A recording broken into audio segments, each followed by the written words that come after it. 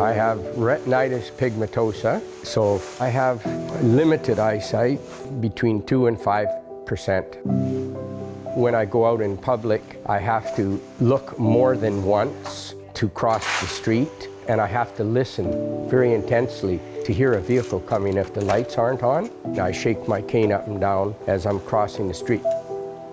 I've always been a volunteer. I was raised to be helpful, considerate, and compassionate, so it helps to do something for somebody else. Mel volunteers here a few times a week and is a super valuable member of our team here. He does all the stuff that at the end of the day just needs to get done. Whether it's picking up the garbage and taking the compost out, he's just up for whatever we can throw his way. He'll even do the dishes if we ask nicely. Yeah, they like bossing me around.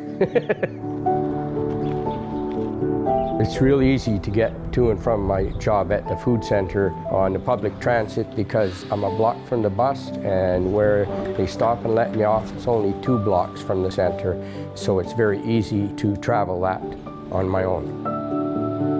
To be able to use public transport means that Mel is able to get here, and that's critical because without Mel and other volunteers at the food centre we wouldn't be able to do what we do. It gives him the freedom to come here when he wants and the independence to make those decisions to do things like volunteering, which keep Kamloops running.